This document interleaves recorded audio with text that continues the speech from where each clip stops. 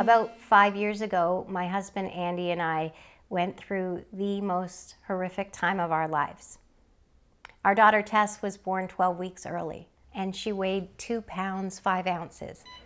We felt helpless during our time in the neonatal intensive care unit because we didn't know anything at the beginning. But as time went on, we learned a lot of strategies to help her.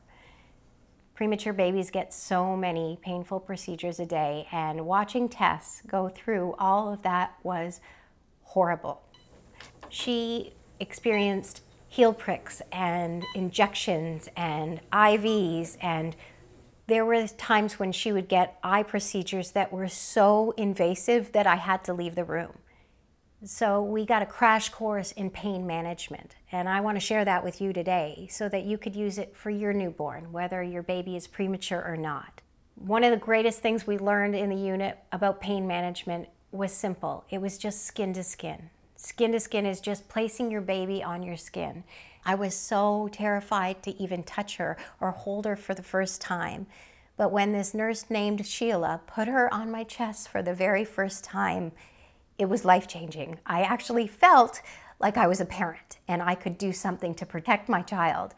I remember looking up at the monitor and actually seeing her heart rate go down when she was on my skin.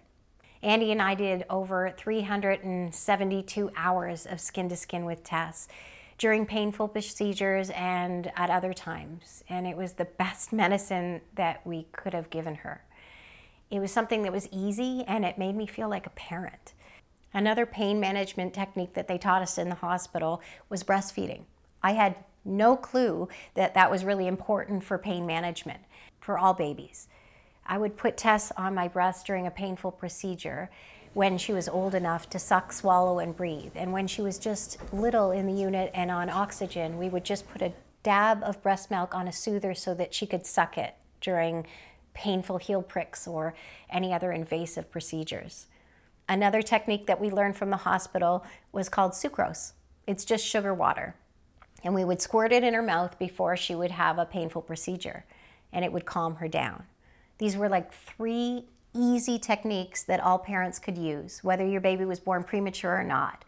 So it's my mission now to make sure that everyone I know knows about these, because babies, whether they're premature or not, get painful procedures, vaccines, hospital visits, and it's really important to share what I know because it doesn't have to hurt.